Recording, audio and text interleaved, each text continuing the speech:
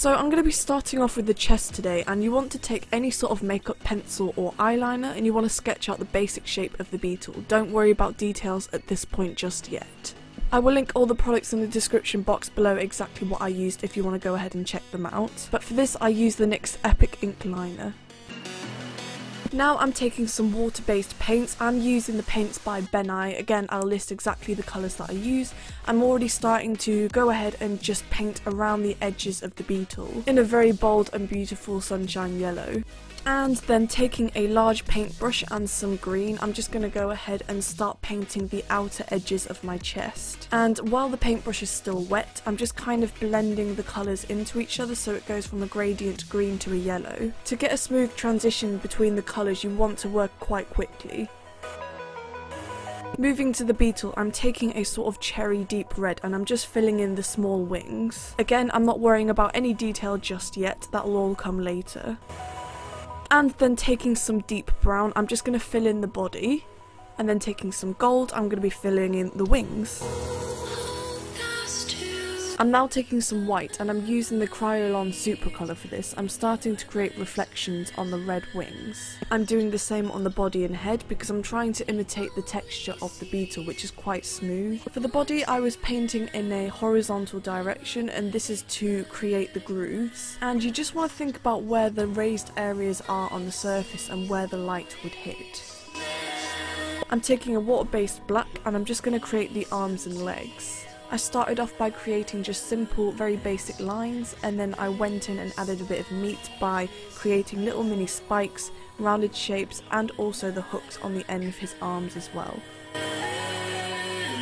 Taking the NYX Strictly Vinyl in brown, I'm just going to create lines only on the tops of the wings. I'm then just creating the veiny shapes in the wings. Because this is just nature, this doesn't have to be perfect, it's kind of difficult to go wrong, and I'm also making this so it's not actually symmetrical on each wing.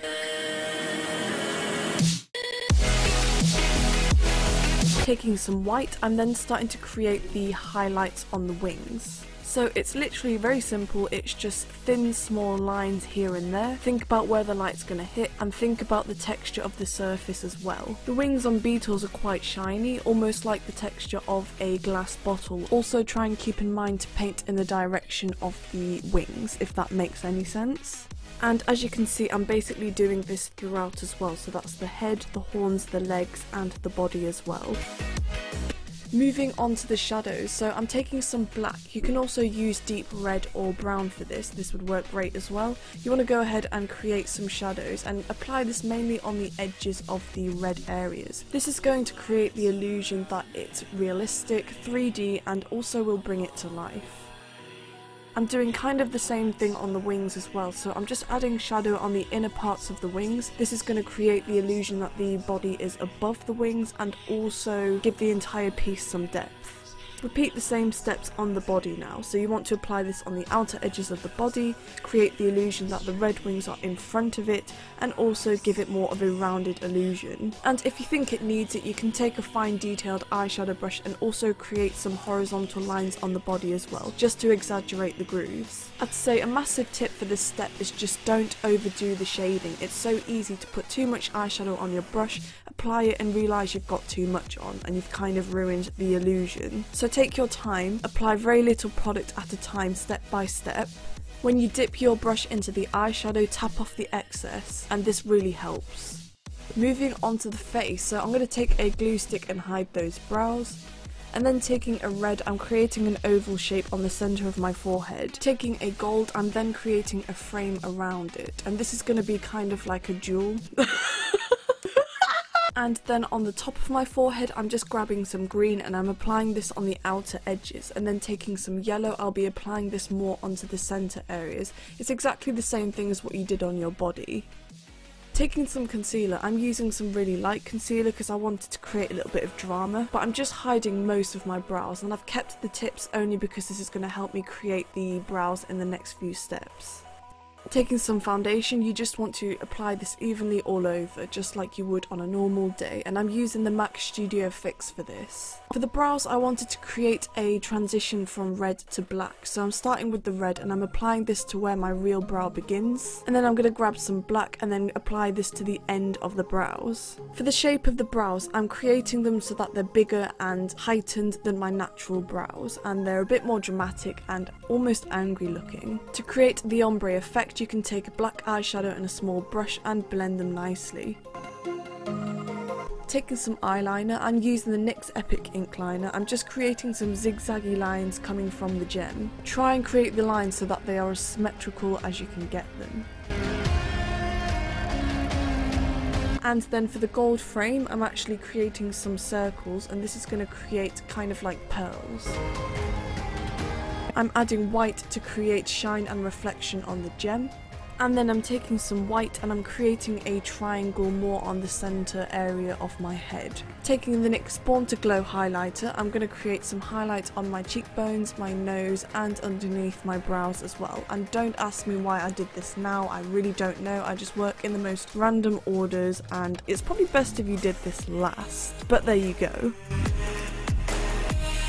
Prime those eyeballs because we're gonna get colourful. So I'm grabbing the NYX Ultimate Brights eyeshadow palette for this, and I'm just going to create a blue cut crease. For the cut crease, I'm taking an angled brush and I'm just sketching out the basic shape of it, and then I'm going to take a normal eyeshadow brush and blend it upwards. I'm really packing on the pigment because I want to get a really strong colour. And just like I told you earlier, because I work in the most random orders, again I decided, you know what, I'm just going to move on to something else and not even finish the eyes. So grabbing some paints, I'm using some black, I'm sort of creating these weird fang things. Honestly, I don't even know what they are, it just kind of looks really Beetle-y to me. Beetle-y. I can English. I'm creating the basic shape and the outline, and then I'm going to go ahead and fill them in. These are inspired by the horns from the Beetle. I'm then drawing some lines around the fangs to create wrinkles. Taking some white, I'm just lining underneath my eyes.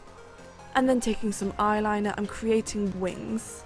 Create some wings on the inner corners of your eyes, and then line underneath the white line you created earlier. And now you should have some big ass eyeballs. Just to be a bit extra, I'm lining my cut crease I created earlier, and I'm slightly blending out the line, and this is just going to create shadow and depth. Now let's focus on the contour areas. Taking some black, I'm creating these dramatic curvy lines, and then I'm going to be painting downwards and fading out the black. And then taking a green face paint, I'm just going to go ahead and pretend that I have a really defined sharp jawline. Ahaha, it's fake. And then taking the same yellow, I'm just applying this above the black line I created earlier. I'm continuing the yellow from the forehead. Taking some purple eyeshadow, I'm applying this underneath my eyes. I'm only applying a very teeny tiny bit. And then I decided to add a few more lines going down onto my nose. Honestly, I don't even know what I was doing. It was just some random triangle-y things, some diamond-y things going down. I had the word geometry in my head and tried to kind of imitate that kind of vibe. And then for the zigzaggy areas, I'm creating white lines next to the black lines as well. For the lips, I'm using the Machinist lip lacquer in Steam, and it's a beautiful deep blue. I'm slightly overlining as I'm applying this. Create some dots coming from the contoured lines we created earlier. Create bigger dots as it goes towards the line and smaller dots as it goes away. And they're not exact circles, they're kind of weird wobbly shapes. Perfect way to describe the shapes of these is they actually remind me of lava lamps. Or is that just me? Or maybe they look like cheese graters, who knows. Bouncing back onto the chest, I decided to create some wavy lines on the outer edges of my chest. So I just basically took some black and created the shapes and dots and curves. And then taking a big brush, I kind of blended that out into the green. So it wasn't just 100% black. taking some more eyeshadow, I'm just adding some shadow underneath the wings and the body as well, and this is going to create the illusion that the bug is sat on top of my chest. Use a finer eyeshadow brush to make it more intense as it goes towards the bug, and use a wider brush and feather it out as it goes away. Apply those eyelashes. Now unfortunately I would put them on the bottom of my eyes as well, but I didn't actually have any. To all you ladies and gentlemen who may have a shaved side, you can go ahead and fill that in as well, and I'm doing exactly the same techniques as I did on my forehead and my chest. It's literally just a gradient green to a yellow, and I'm also diffusing the dots onto my head as well. If your ears are going to be showing, then do paint them as well. Thank you so much if you actually watched the entire video all the way through. I really appreciate that a lot. Don't forget to hit the subscribe button if you like this video. Please give it a thumbs up, and also let me know what you think in the comments down below. Don't forget to follow me on Instagram if you'd love to see much more of this kind of content, and finally I will see you next time.